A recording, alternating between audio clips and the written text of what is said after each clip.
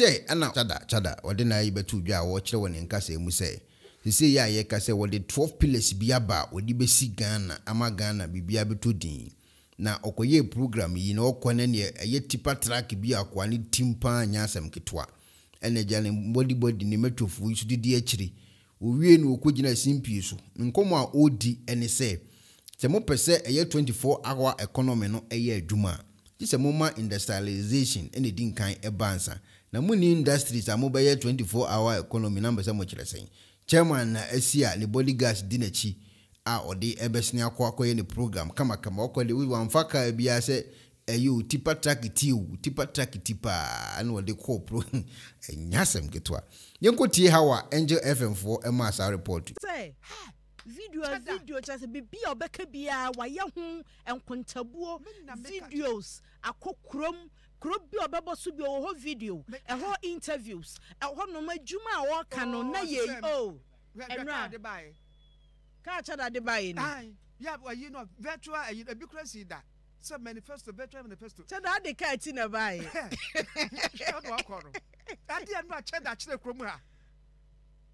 oh wow hey that we are too much too much yeah then tie kakra the nneema so de bae ni edin kan no wase obedane unsa said the working mantam bia wo de ho ansase amantam no akwa no bo anu wo sika wo waigum wo de ya research no anyasam ketwa ena mo de results na ba and what they buy and your point by point boy by point to achieve the whole Ghana 16 regions no region a was a western region nana nkram ka so be ka Ashanti region say hona Anglo Gold Ashanti no mo woni adade any debrebe was the richest region in Ghana a western region now wo kwa America mem so anu so de no kore the richest state in America a Texas it was Sisania Texas Amma aye the richest state in America no what sa no be dan western region bi na wo ma bobom nsem wo yi ni nyina region we sika wo se de brega na nie aneska wo se de brega sa region nie so billion US dollars so we ni nyina wo de baye hwe western region de ka 412.9 billion Ashanti region ekuta 240 billion let's say the wealth no the bantam na wo ho no bua esom no ye ni bresa ye pebibia fi ho no mo a de betumi afi ho aba no Ashanti region kura say western de kwa wo pamu mienu kura no tufa tini nyina wo de beba no adane ne Texas na so 12 pillar policy no de baye no aye ni nyina gold nie cocoa nie bauxite nie we wa ha manganese lithium wanya ni nyina akoye research nyina e de baye na ye hono ye ntie hono kwa kakra ansa na tire yato aso. It's one of my favorite regions. I believe that this region is going to become the Texas of Africa. This is where we are going to have the most industrial plants with the most minerals, the most agro products to be processed, and is right next to the coast. We can supply Africa and even supply the world. We have to take the Western region very serious. 420-something billion, it's something for us to take very serious because one is going to create all the jobs in the Western side and even bring people from other parts of Ghana. We are going into wealth creation. And I want to do this with you, Ghana. As you can see, wealth creation comes with job creation. But we produce 200,000 barrels of oil per day in Ghana. We sell this and then, in fact, we let people extract it, go and refine it. Then we go back to Europe and buy this same product, premium, and sell our fuel at 15-point-something cedis per liter. All we have to do is build our refineries, and we will have competitive prices, and we will save the losses in the economy, the inflation in the economy, just because of industrialization. Nana Kwame bedi akon Cheddar na wakasa no emu bi no na we say wan kwate a obi say 24-hour economy and they say yefen 24-hour economy na ade makola ne kantomanto no kai hye ne ayi kaje tia ma no wa me yadade ana mo odua na bebia industrialization nie no what the 24-hour economy ekwayedan enti Ghana fo nti obi asem se adwuma no ne ho no mo a ede be ne 24-hour economy enti wo monto aba emma do di enwuma no ba infridwuma no eba se de wo bobosuo ya. I mean, I'm being conservative with the 8 million jobs in 10 years. But, to be honest with you, a machine, a plant, is the only thing that can give you jobs in 3 different shifts. 8 hours times 3 a day. That is what I call 24-hour economy. You need industrialization. Who sells Gary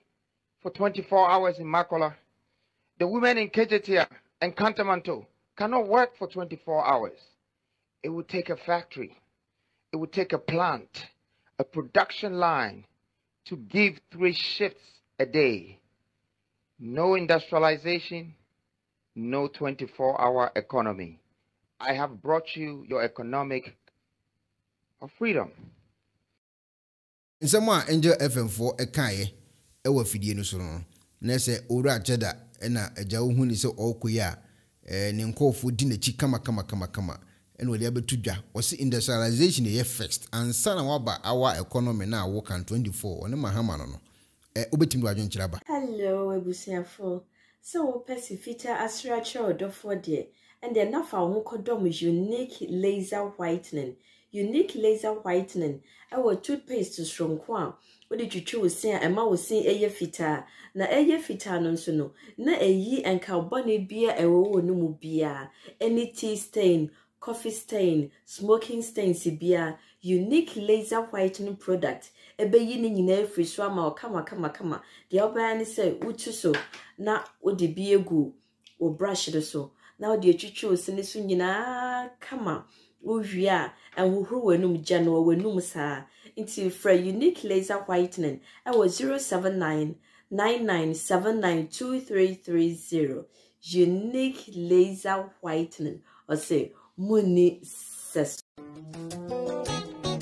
Penifo se bibi o wiase ntine da ne atopnum na ne pabone fonti e wo se wo bambo hu hia na ne papa mu de Pro Technologies ana me kan fama wo ane Pro Technologies. We are specialized in both sales and installation of CCTV cameras. Yeton, esa install CCTV cameras in the Sour Ghana and NASA brochure now Ufio Ghana. Now pursue CCTV camera installation. We need Pro Technologies and then Sawaso. We CCTV camera installation, electric fence, automated gate, access control, video doorbell, and our intercom, and our satellite TV, home theater, so upebiato, and our water, and our PCB install them out. Pro Technologies and our software. Na shenenso. Say Fidya nyina from America brochime ndi send papam na opedia manwene na ne bo anso da form meche ye no the web brochime mu ha ene e branch e wo Ghana ye ni mo bra wo bre nti sika fire nsem se fanya japade ma wo Ghana wo da